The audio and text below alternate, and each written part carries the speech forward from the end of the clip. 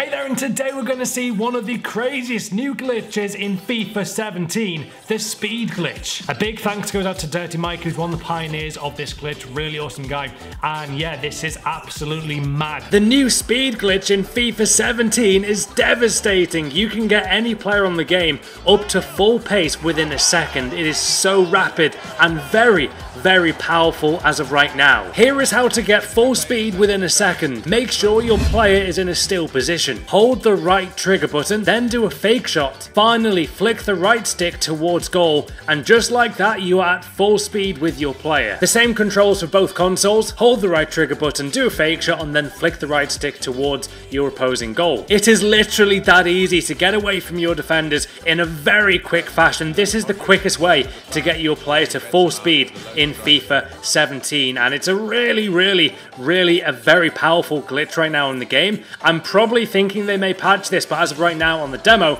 at least it is very much working. As you can see there though, with any player in the game, no matter what pace they've got, if they dribble like normally, it'll take them 2 or 3 dribbles to get going. As you saw there with Marcelo though, it got him into full pace in 1 dribble, so your player can get to its fastest pace with this technique. It's unbelievably powerful in the game, and it's so fast. I mean, even look at Modric there. He got away there at his full pace as well within 1 dribble by doing this really easy glitch. It's so easy to do, it's actually crazy. But yeah, there is Bale again showing what he can do there with this speed glitch. Has a great shot, and I do think, by the way, with reaching your full speed within like a second compared to a few more seconds on FIFA, your shots are going to be so much more powerful and deadly to any opposing team. And if this is still in the game come launch day and the launch week, like this could be really heavily used in the likes of FUT Champions, obviously in divisions as well. So yeah, I'm hoping, for me, I actually want them to patch this. For me, this seems too powerful right now.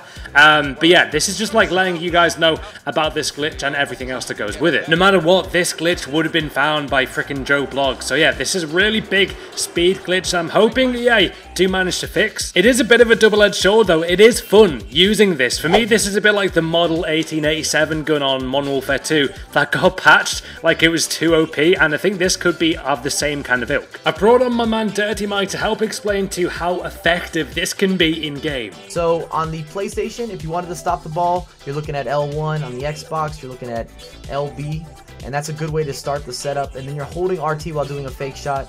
Look at Marquisio, 77 pace, and he's zooming, he's moving. In order to do a knock-on, you flick forward on the right analog stick while sprinting. So it's pretty simple skills, but putting them all together, it's not going to be complicated, but it might take a little bit of practice. That was Clint Dempsey, by the way, 69 pace. And there is one of the craziest new glitches in FIFA 17. What are your thoughts on this glitch? Do you want this patched? Do you feel like this should stay in the game? Check out Dirty Mike in the link below. He's a brilliant FIFA player and knows his stuff inside out. Leave a like though for more tutorials. This game is nearly here.